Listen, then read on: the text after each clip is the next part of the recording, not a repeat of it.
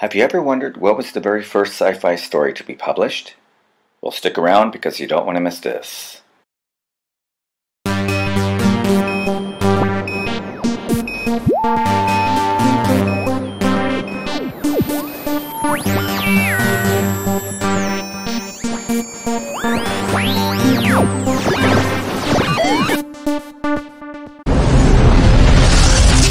Hello, and welcome to the very first episode of Sci-Fi Probe.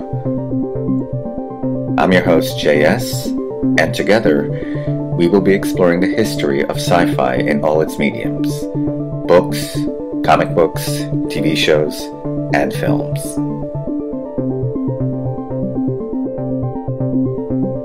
With so much material to cover, I decided to start in chronological order, and since the story entitled A True Story, written by Lucian, which is considered, according to historical records, to be the only known and very first sci-fi story to be published, I find it only fitting to start at the very beginning with this story.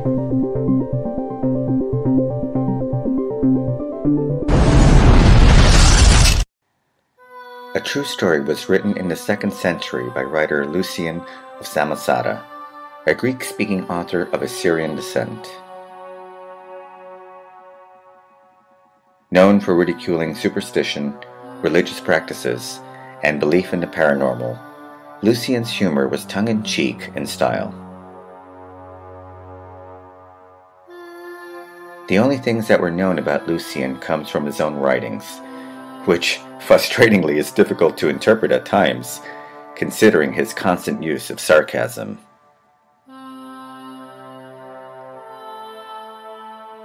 Born in 120 AD in Samsat, Turkey, he was the son of a lower middle-class family from the village of Samosata, along the banks of Euphrates in the remote Roman province of Syria. When he was a young man, his uncle was a sculptor, and he found himself working for him as an apprentice, who presumably had high hopes of shaping and molding his nephew to follow in his footsteps by becoming one himself. However, after a failed attempt at sculpting and realizing that he was not cut out for this profession, he ran away to pursue an education in Ionia. He became a traveling lecturer and visited universities throughout the Roman Empire. Eventually, Lucian established fame and fortune as a teacher and finally settled down in Athens for a decade, where he wrote most of his works. His major influences were Plato, Homer, Socrates, Epicurus, and Menippus.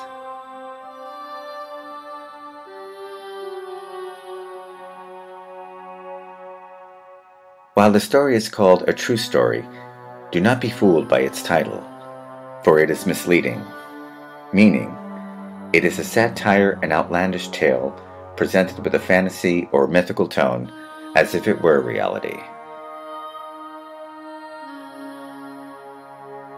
It is the first known story to feature elements such as outer space travel, encounter with alien lifeforms, including the experience of a first encounter event, interplanetary warfare, imperialism, colonization of planets, artificial atmosphere, liquid air,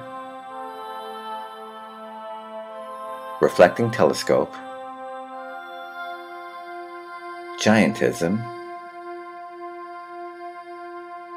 creatures as a byproduct of human technology, such as robots,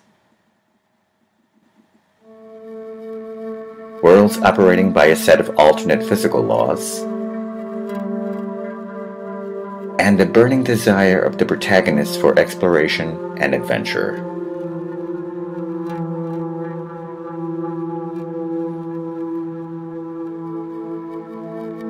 Without giving too much away, the novel explores the adventures of Lucian and his companions as they journey beyond Earth and visit places such as the Pillars of Heracles that contains exotic features like a river of wine filled with fish and bears, trees that look like women, encountering storms,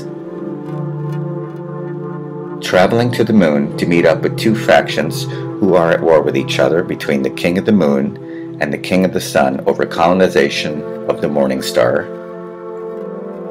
swallowed by a 200-mile-long whale, discovering a sea of milk, an island of cheese, the island of the blessed, meeting the heroes of the Trojan War, as well as Homer, Pythagoras, Herodotus, Theseus, and Odysseus.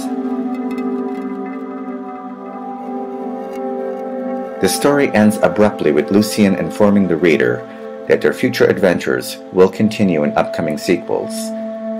Unfortunately, that was a promise that was described by a disappointed scholar as, quote, the biggest lie of all, end quote.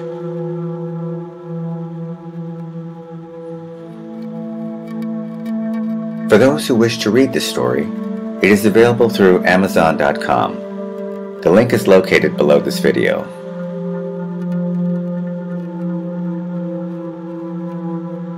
There is another book that combines science fiction and parody in equal measure in Voltaire's Micro Omegas and the works of Douglas Adams. In addition, the book is an early expression of the idea of crossing the Atlantic and exploring lands that might lie on its other side, some 1400 years before Columbus.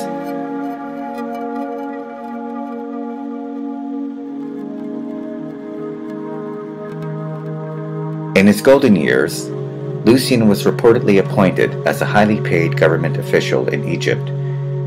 However, he soon disappeared from historical records. He died in 192 AD in Egypt.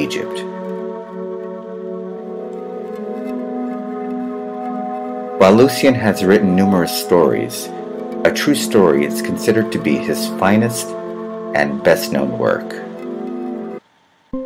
Well, that concludes my review of A True Story. If you enjoyed this video, please give a like, subscribe to the channel, and hit that notification bell button if you wish to stay abreast for upcoming episodes. In episode 2, we will be exploring the story of 1001 Nights. I'm your host, JS.